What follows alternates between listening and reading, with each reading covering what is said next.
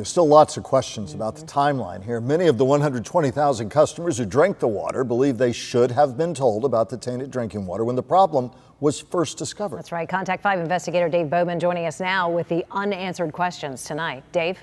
Shannon, Michael, lots of them. The tainted water from the City of West Palm Beach Utilities.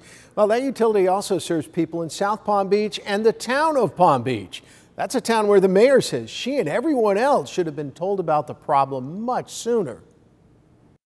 I was angry and very upset. Danielle Moore is the mayor of the town of Palm Beach. I just felt deceived. She says some of the most vulnerable people in her community may have been drinking water for 10 days after a test showed toxic levels of blue-green algae in the drinking water. This before they were warned not to drink it. The average age is 68 years old here. We can't take a chance that our water supply is not perfect.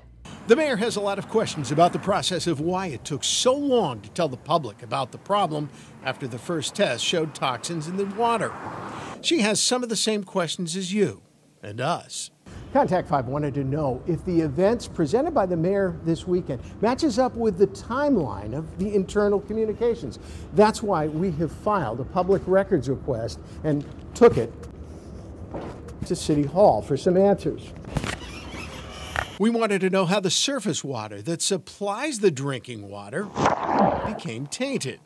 Contact 5 also asked what the Florida Department of Health told the city once it had a test showing the existence of cylindrospermopsin, the toxin produced by blue-green algae. I have the concerns from my residents.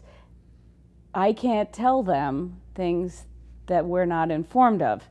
Palm Beach County Emergency Management and Mayor Moore both tell Contact 5 the county and the town were told of the problems of the drinking water Friday afternoon, 5 hours before the public was told. It can't happen again.